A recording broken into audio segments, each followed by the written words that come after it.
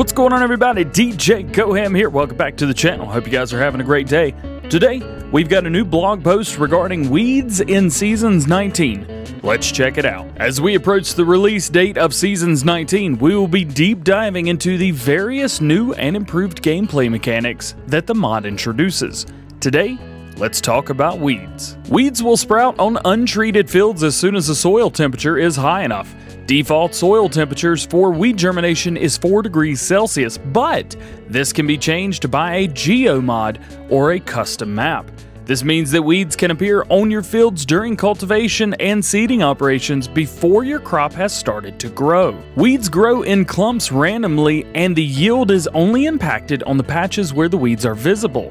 The rest of the field is not impacted. You can confirm this by using the field info window. Initially, weeds are small and can be removed by a mechanical weeder or by spraying, but they will mature when the soil temperature reaches around 12 degrees. Mature weeds can only be killed by spraying. Spraying not only kills all weeds but also has a preemptive effect. Once a field is sprayed, it will not grow more weeds until it is harvested, because default in-game mechanics plant weeds every time the player harvests a field. Weeds will wither and die when the soil temperature is below 0 degrees Celsius. The preemptive effect means that players can spray their field even before seeding and before any weeds are visible to safeguard against weed-related yield loss. Weed growth is completely organic and not directed by the growth file, so there is no extra work required for geo makers. However, you can customize the soil temperatures to control when weeds sprout, mature, and wither.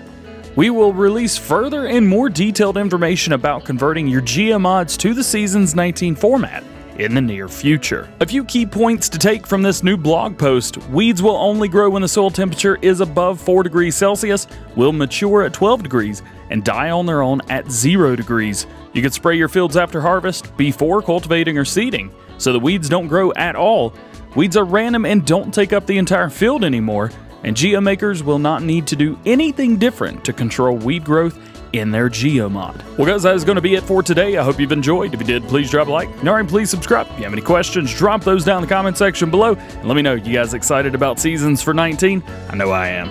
All that being said, hope you have a great day, and we will see you later. Peace!